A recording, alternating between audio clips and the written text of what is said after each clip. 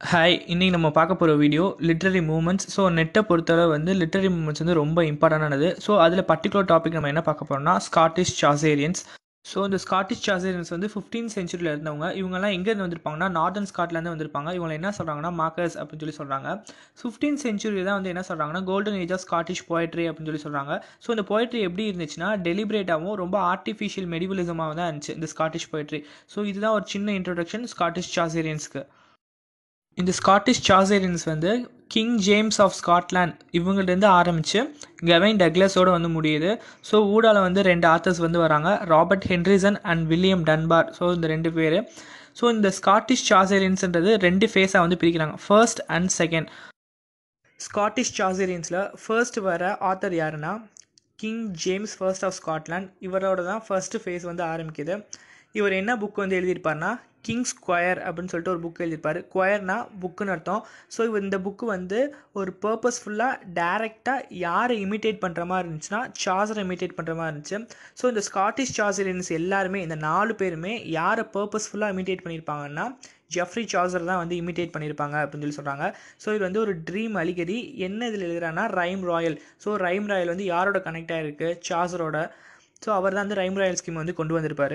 So next வந்து இந்த king square வந்து என்ன மாதிரினா எ சீரீஸ் ஆஃப் லவ் போம்ஸ்ன்றாங்க. எது மாதிரினா like romance of rose, Chaucer எழுதுனா ரொமான்ஸ் ஆஃப் ரோஸ் மாதிரி இந்த கிங் ஸ்கொயரும் ஒரு லவ் போம்ஸ் அப்படின்னு சொல்லி சொல்கிறாங்க.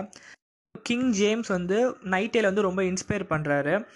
ஸோ இந்த நைட் டேல வந்து பொக்காஷியோ வந்து டெசிடா அப்படின்ற கதையில் வந்து 2 பேர் சொல்லியிருப்பார், பாலமன் அண்ட் ஆர்சைட்னு. அதே தான் வந்து சாசர் வந்து நைட் ஸ்டேட்ஸில் வந்து பாலமன் ஆர்சைட் வந்து சொல்லியிருப்பார். அதே ஷேக்ஸ்பியர் வந்து 2 நோபல் கிங்ஸ்மேன் அப்படின்னு சொல்லி சொல்லியிருப்பாங்க. ஸோ இவரோடது வந்து எப்படி இருக்குன்னா ஒர்க்ஸ் எல்லாமே ஒரு சப்ஜெக்டிவ் நரேஷன். எதை பற்றினா Kings experience in English captivity பற்றி தான் இருக்கும். அதுக்கப்புறம் இவரோட அலிகாரிட்டி ஃபுல்லாமே வந்து ரியாலிட்டி மாதிரியே இருக்கும் அப்படின்னு சொல்லி சொல்கிறாங்க. ஸ்காட்டிஷ் சாசேரியனிசமில் செகண்ட் ஃபேஸில் ராபர்ட் ஹென்ரிசன் வராரு. இவரோட பீரியட் பார்த்தீங்கன்னா 1425 to 1506. ஸோ இவரோட ஒர்க்ஸில் இவர் என்ன கொண்டு வராருன்னா இவரோட ஸ்காட்டிஷ் நேஷனலிசமை வந்து உள்ளே திணிக்கிறார், இன்ஜெக்ட் பண்ணுறாரு. ஸோ இவர் என்னத்தை கான்சன்ட்ரேட் பண்ணுறாருன்னா லோக்கல் இஷ்யூஸ் ஆஃப் ஸ்காட்லாண்ட், அங்கே என்னென்ன நடக்குது அப்படின்றது எல்லாத்தையுமே வந்து ஒரு ரெக்கார்ட் மாதிரி எழுதி இவரோட ஒர்க்ஸில் வந்து சொல்கிறாரு அப்படின்னு சொல்லி சொல்கிறாங்க. ஸோ அதுக்கப்புறம் இவரை பற்றி முக்கியமான ஒரு கோட் சொல்கிறாங்க, the first to right in the இடியம் that later came to be Scott's அப்படின்னு சொல்லி சொல்கிறாங்க. அதுக்கப்புறம் இவர் என்ன work எழுதியிருக்காருன்னா the moral ஃபேப்லிஸ் of ESAB அப்படின்னு சொல்லிட்டு ஒரு எழுதியிருக்காரு.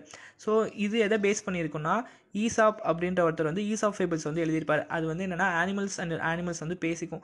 ஸோ அதே மாதிரி இதுவும் ஒரு கதை அப்படின்னு சொல்லி சொல்கிறாங்க. ஸோ நெக்ஸ்ட் வந்து டெஸ்டமெண்ட் ஆஃப் கிரிசீட் அப்படின்றது என்னென்னா இதை அப்படியே வந்து சாசர் வந்து ட்ராய்லஸ் அண்ட் கிரிசிடா அப்படின்னு சொல்லிட்டு எழுதியிருப்பார். ஸோ இது வந்து ஒரு ரீரைட்டிங் மாதிரி அந்த கதையை வந்து இவர் வந்து டெஸ்டமெண்ட் ஆஃப் கிரிசிட்னு சொல்லிட்டு ராபர்ட் ஹென்ரிசன் வந்து எழுதியிருக்காரு. ஸோ அந்த கதையில் அதாவது சாசர் எழுதின ட்ராய்லஸ் அண்ட் கிரிசிடாவில் வந்து யார் இறந்து போயிடுவான்னா ட்ராய்லஸ் வந்து இறந்து போயிடுவான் லெப்ரஸியில்.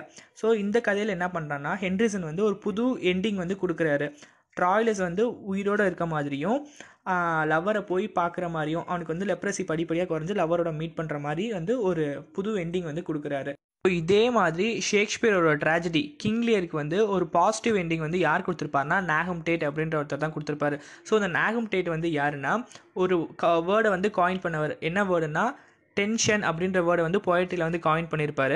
அதை வந்து எப்படி 2ஆக பிரிச்சிருப்பாங்கன்னா எக்ஸ்டென்ஷன், இன்டென்ஷன் அப்படின்ற 2 வேர்டாக வந்து பிரிச்சிருப்பாங்க. த நெக்ஸ்ட் போய்ட் இஸ் வில்லியம் டன்பார். இவரோட பீரியட் 1460 to 1520. இருக்கிறதுலே ரொம்ப ஃபேமஸான ஸ்காட்டிஷ் சாசேரியன்னா வில்லியம் டன்பார் தான். ஹண்ட்ரட்ஸ் ஆஃப் போயம்ஸ் வந்து எழுதியிருக்காரு. இவர் வந்து என்ன சொல்கிறாங்கன்னா த பேர்ன்ஸ் ஆஃப் 15th century அப்படின்னு சொல்லி சொல்கிறாங்க. நிறைய அலிகிரிஸ் வந்து எழுதியிருக்காரு. த லேமெண்ட் ஃபார் த மேக்ரேஸ், MAKARIS அப்படின்னு ஒரு ஒர்க் எழுதியிருக்காரு. இது வந்து நிறைய பேருக்கு தெரியாது, இட்ஸ் அடிஷ்னல் இன்ஃபர்மேஷன்.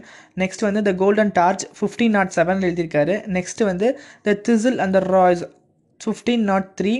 ஸோ இந்த திசில் அண்ட் ராய்ஸ் வந்து என்னென்னா return to celebrate the marriage. யாரோட மேரேஜ்னா ஜேம்ஸ் IV அண்டு மார்கரெட். இவங்க 2 பேர். மார்கரெட் வந்து யாருன்னா ஹென்ரி IV டாட்டர். இந்த ஹென்ரி IV யாருன்னா ஜான் ஆஃப் காண்டோட பையன். இவன் பேர் என்னென்னா பாலிங் ப்ரூக் அப்படின்னு சொல்லி சொல்லியிருப்பாங்க. இவனுக்கு வந்து ஒரு ப்ராஃபஸி இருக்கும், ஜெருசலேமில் போய் செத்து போயிடுவேன்னு சொல்லிட்டு. ஆனால் அவன் அங்கே போய் சாக மாட்டான். வெஸ்ட்மினிஸ்டர் அபையில் ஜெருசலேம் அப்படின்னு ஒரு ரூம் இருக்கும், அங்கே போய் இறந்துருவான். So on back to this. அப்புறம் வந்து வில்லியம் டன்பார் வந்து to married woman and the widow அப்படின்னு சொல்லிட்டு ஒரு புக் எழுதியிருக்காரு. அதுக்கப்புறம் ட்ரீடைஸ் அப்படின்ற ஒரு புக் எழுதியிருக்காரு.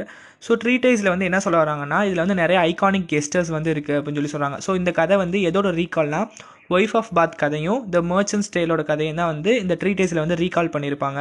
நான் முன்னாடியே சொன்ன மாதிரி இந்த ஸ்காட்டிஷ் சாசரியன்ஸ்லாம் சாசரை தான் வந்து இமிட்டேட் பண்ணுவாங்கன்னு சொல்லியிருக்கேன். அதுக்கப்புறம் ஹக் மேக் ரேமிட் அப்படின்ற ஒருத்தர் வந்து வில்லியம் டன்பாரோட ஸ்டைலையும் ஹைபாரோ சப்ஜெக்ட் மேட்டர் அப்படின்றதையும் வந்து இமிட்டேட் பண்ணியிருப்பார். ஹைப்ரோ அப்படின்னா என்னென்னா இன்டெலெக்சுவல் அப்படின்னு சொல்லி அர்த்தம். HIGHBROW ஹைப்ரோ subject matter.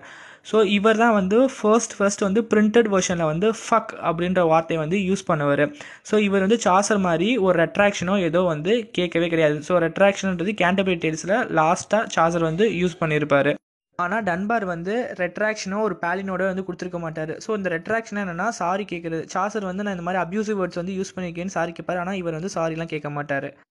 Scottish சாசரியன்ஸில் last போய்ட் கெவைன் டக்ளஸ். இவரோட பீரியட் 1475 to 1522. ராபர்ட் ஹெண்டர்சன் பார்த்தீங்கன்னா அவனோட ரைட்டிங்ஸில் வந்து ஸ்காட்டிஷ் நேஷனலிசம் வந்து உள்ளே கொண்டு வந்திருப்பார். அதே மாதிரி கெவைன் டக்ளஸ் என்ன கொண்டு வந்திருப்பார்னா, சாசரோட அலிகரியும் கல்ச்சுரல் நேஷனலிசமும் வந்து உள்ளே கொண்டு வந்திருப்பார். ஸோ இவரோட ஒர்க் வந்து பார்த்தீங்கன்னா பேலஸ் ஆஃப் ஹானர் 1535. ஸோ இது வந்து எதோட மாடல், எதோட ரெப்ளிகா அப்படின்னு சொல்லி பார்த்தீங்கன்னா சாசரோட ஹவுஸ் ஆஃப் ஃபேம் அப்படின்ற ஒர்க்கை தான் வச்சு இவர் பேலஸ் ஆஃப் ஹானர் வந்து எழுதியிருக்காரு அப்படின்னு சொல்லி சொல்கிறாங்க. ஸோ சாசரும் டக்லரும் ஒரே மாதிரி தான் வந்து இருக்காங்க அப்படின்னு சொல்லி சொல்கிறாங்க. ஏன்னா சாசர் எப்படி ட்ரீம் அலிகரில் வந்து அவரை தன்னைத்தானே வந்து ஒரு ரீகவுண்ட் பண்ணி ஒரு ரீகால் பண்ணி பார்த்தாரோ, அதே மாதிரி கெவைன் டக்லஸும் வந்து ரீகவுண்ட் பண்ணி பார்க்குறாரு இவரோட ஒர்க்ஸ் எல்லாம் அப்படின்னு சொல்லி சொல்கிறாங்க. ஸோ இந்த பேலஸ் ஆஃப் ஹானர் அப்படின்றது வந்து எதை பற்றினா, ஒரு போய்ட்டோட எஜுகேஷன் வந்து எங்கே போய் எண்ட் ஆகும்னா ஒரு ஜேர்னி மாதிரி போய் செலஸ்டியல் பேலஸில் போய் தான் வந்து எண்ட் ஆகும் அப்படின்னு சொல்லி சொல்கிறாங்க. So the progress of poets education which ends in a journey to a celestial palace அப்படின்னு சொல்கிறது தான் இந்த பேலஸ் ஆஃப் ஹானர் அப்படின்னு சொல்லி சொல்கிறாங்க. ஸோ நெக்ஸ்ட் வந்து கிங்ஸ் ஹார்ட் அப்படின்னு சொல்லிட்டு ஒன்று இருக்குது. ஸோ லாஸ்ட்டாக இவரோட ஒர்க் வந்து என்னென்னா, இவர் வந்து வேர்ஜிலோட ஏனிடை வந்து ஆங்கிலிக்கன் லாங்குவேஜில் வந்து டிரான்ஸ்லேட் பண்ணியிருக்காரு அப்படின்னு சொல்லி சொல்கிறாங்க. ஸோ ஏனிடுக்கு வந்து நான் 2 வெர்ஷன் வந்து 2 இயர் வந்து கொடுத்துருக்கேன், கன்ஃபியூஸ் ஆகிக்காதீங்க. 1513 வந்து எழுதியிருப்பார். ஆனால் பிரிண்ட் ஆனது வந்து 1553 தான் வந்து பிரிண்ட் ஆகிருக்கும் அப்படின்னு சொல்லி சொல்கிறாங்க. ஸோ இதுதான் first complete translation version of ஏனியட்னு சொல்லி சொல்கிறாங்க. யார்? நம்ம டக்ளஸ் கொண்டு வந்தது. ஸோ எஸ்ரா பவுண்ட் இதுக்கு வந்து என்ன சொல்கிறான்னா, he gets more out of வேர்ஜில் then any other translator அப்படின்னு சொல்கிறதோட கெவைன் டக்ளஸ் வந்து முடியுது.